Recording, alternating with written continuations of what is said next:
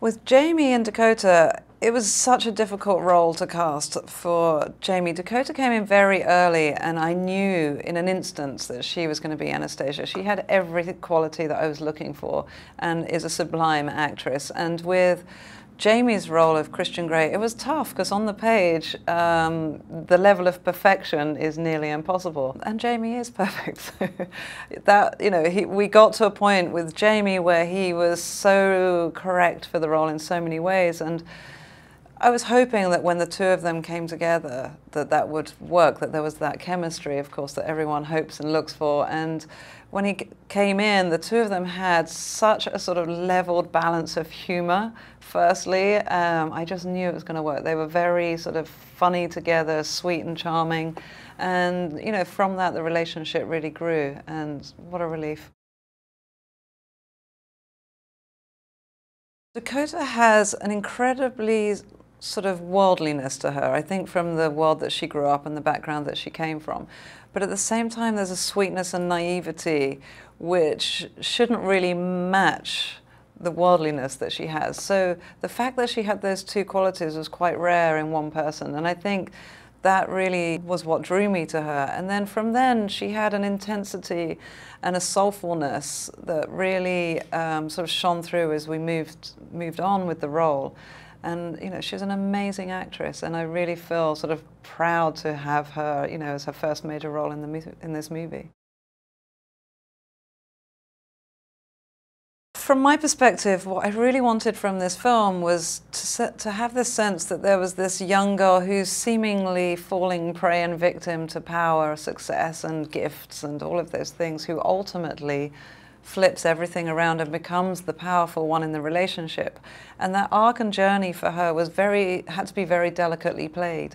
And, you know, Dakota played it absolutely pitch perfectly. And I think that, you know, to be able to transition from someone looking, you know, kind of sweet, slightly ordinary, to the power that she has on screen by the end was no small feat, and she really pulled it off.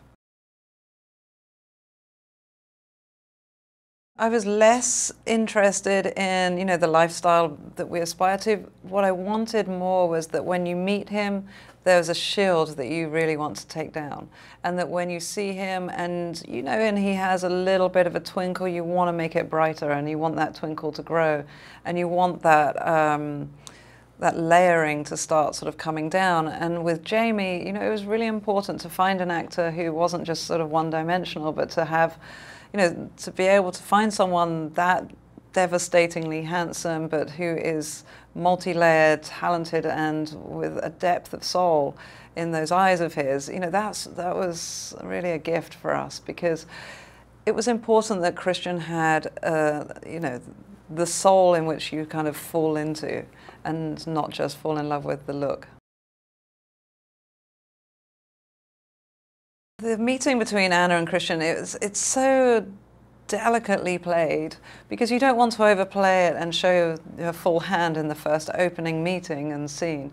And especially because essentially this is a two-hander in a way. It feels like it's almost a play, but just between two people, the entire movie.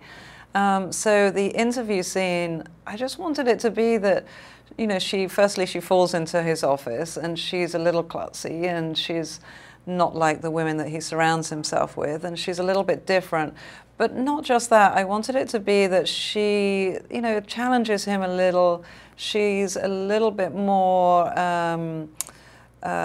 she kind of sees through him faster than most people. And, you know, it was a delicate play in the interview scene to try and sort of get that right. The beginning of the movie, I felt like we sort of build almost like a false sense of security for the audience. You know, that it feels a little cozy, and, you know, it's all a little wide-eyed and fresh, and then we sort of lead into a lair.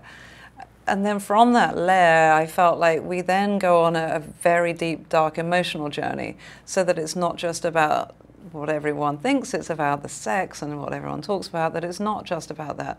It's about this very intense emotional journey between two people who are trying to reckon with what the relationship is and what a relationship is, because for both of them, really, this is the most intense and first relationship like this. People have many preconceptions about that world, and I didn't want it to be a chamber of horror and fear. And, you know, it needed to be from the research that I did based on trust and love and an intensity in a relationship, whatever that relationship might be. So that when you enter into it, it felt sort of womb-like, but at the same time fun, engaging, and everything quite sensual, as well as sexual, of course, but everything quite sensual and a place of trust, respect, and boundaries. And so, and also I wanted it to be stunningly beautiful, because here's the man that could afford to have everything made by Mark Brazier Jones, who did the incredible furniture, to, you know, things bought from, you know, all the high-end places in the world that supply those places. Hello, Valerie here with a pretty cool fact from Thelma and Louise. Did you know that Ridley Scott had vetoed the idea of Louise kissing Thelma at the end? But Sarandon did it anyway without telling him. It was the last shot on the last day, and Scott had no choice but to use it. And that, as they say, is history. Mwah!